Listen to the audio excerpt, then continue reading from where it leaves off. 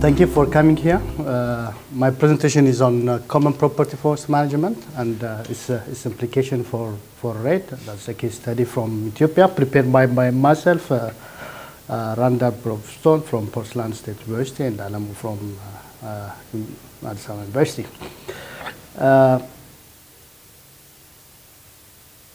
My presentation outline is as follows: introduction, some literature on forest management, trade and livelihoods, methodology on the data and empirical strategy issues, and discussion, and finally the conclusion. To give you some background on climate change, as you know, this is perhaps the most environmental problem facing humanity today. And around 70 to 20% of this global greenhouse gas emissions can be really attributed to deforestation and forest degradation. And this is due to, again, the problem of, this deforestation for various purposes, forest degradation for various purposes, burning of biomass for cooking and heating. And these are the key contributors to climate change. But we know that forests play a number of roles, like adaptation to climate change, especially in the case of water management, conserve carbon, or help in reducing, this global warming. Coming to the case of Africa or Ethiopia, we know that most of the rural population depend on a variety of these forest resources, timber and non-timber forest products. And the challenge is how to reduce this problem of deforestation and forest degradation in order to use forests for adaptation or mitigating climate change without really compromising the livelihood of the people. Well, there are so many factors indicated as a cause for deforestation or forest degradation in Ethiopia. For example, a poorly defined property right is one of the main causes. And to give you a background on the forest status of our country, some 4.6% of the forest cover and 0.8% or something like 140 to 160 or 180, depending on the source, hectares of forest are deforested each year. So recognizing this problem now, a forest proclamation was issued in 2007, and the forest policy was also approved in the same year. And both documents allow a variety of national arrangements for investment in forests, like CPFM, private woodlots, and on-farm trees, like that. But it's known that a more promising national arrangement is common property, because various literature show that it is efficient in terms of direct household level benefits. And it's because better management generally increase the forest value, both the timber and non-timber forest products. But such a vision of common property forest management is insufficient, given the importance of this better management for climate change. For example, some studies show that adoption of this common community forest management are important for RED. But there is still little understanding between CPFM and climate change by various stakeholders. So what's the objective is just to add to the limited literature, which are not really rigorous, like the one by Chatter and Agrawal 2009, which is published in PNAS is one, by just examining the link between CPFM and carbon stock in the study area. Again, just to give you background on the link between this forest management, trade, and livelihoods. The increased focus on the relation between this forest governance and RED has highlighted really the importance of commonly owned and managed forests. And the concern is that there are concerns that RED Plus will centralize forest control and harm the very poor people who are really dependent on the forests. That's because it's unlikely that the carbon revenue obtained from that will be able to replace this incentive, or the social gains from community forests is by far greater than the potential revenue from the carbon, as some say. But on the other hand, some scholars argue that community forests can give multiple outcomes. The multiple outcomes in the form of benefits to the householders, biodiversity conservation in terms of carbon storage. And the literature also showed that effective CPFM would be forced to restrict the collection. There are a number of literatures on this one. It has also shows that it has a positive impact in reducing deforestation and conserving forests. That implies clearly defined and enforced property rights to forest land resources is considered to be a precondition for effective implementation of RED programs. And Agrawal and Angarcha in 2009 have also discussed in detail the role of local level initiatives in RED.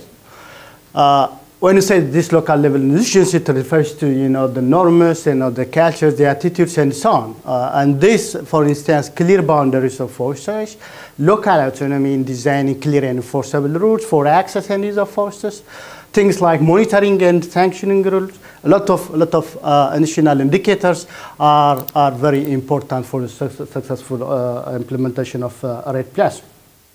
And there are also other related studies on this. Some studies also show the importance of creating awareness for RED+ initiative to be successful. A case study from Tanzania. And some found that this RED+ is less successful because the local community in the eastern section of Madagascar, for instance, are still unaware of this RED issues. So the empirical evidence on the link between this carbon stock and socioeconomic characteristics are also very limited. I think Jamie from maybe Tanzania, amount of carbon sequestered by trees on farms is also dependent on household characteristics.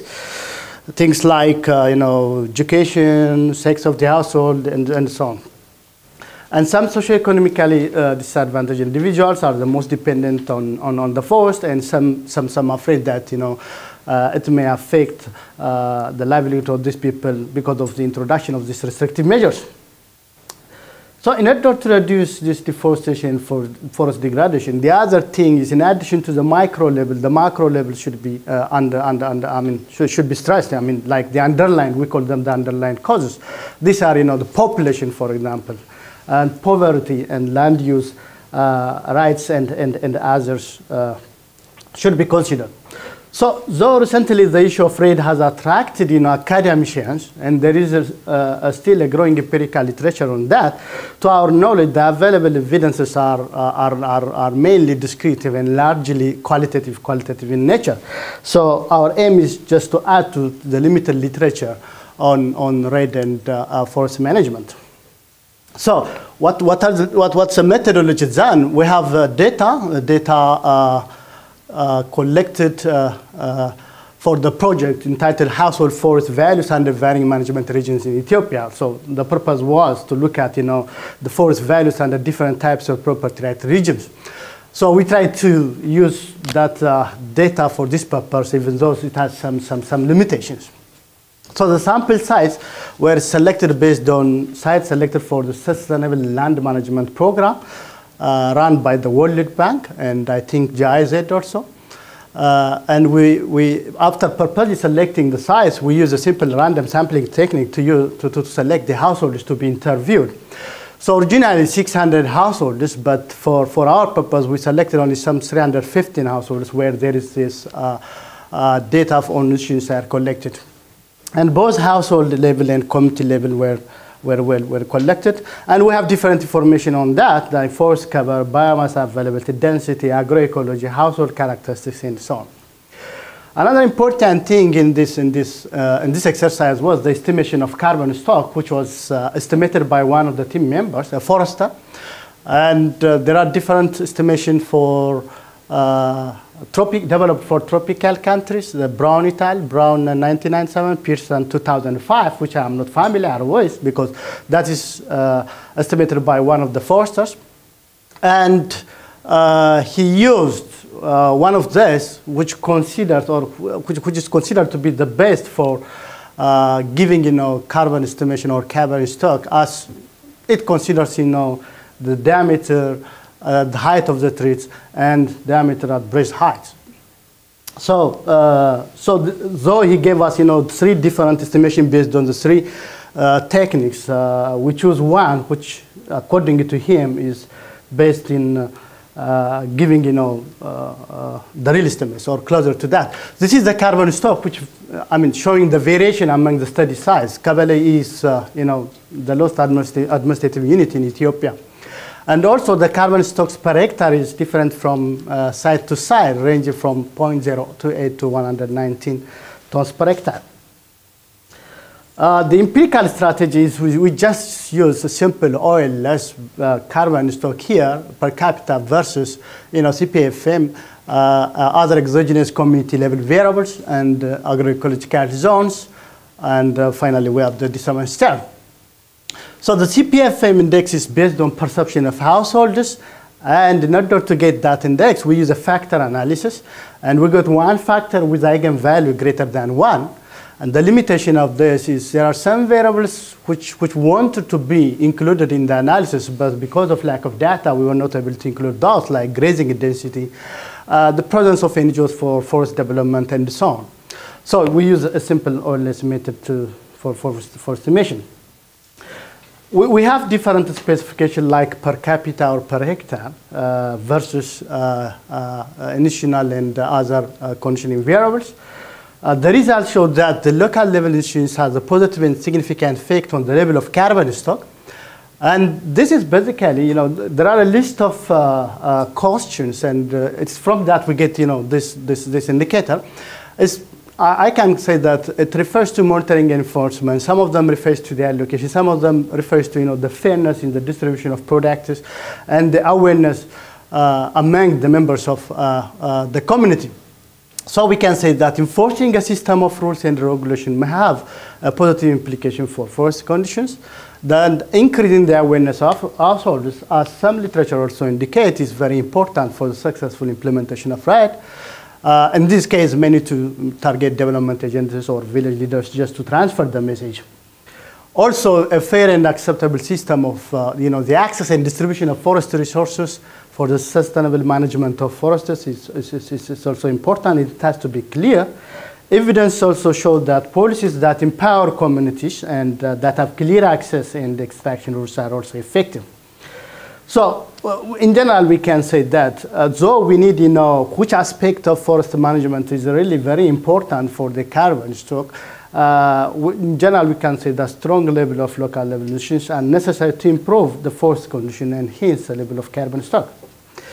A number of condition variables are also significant. Forest density, which is important for the carbon stock. So high population relative to the forest area may reduce the carbon stock, and they need to consider the role of population in selecting sites for RED, for example.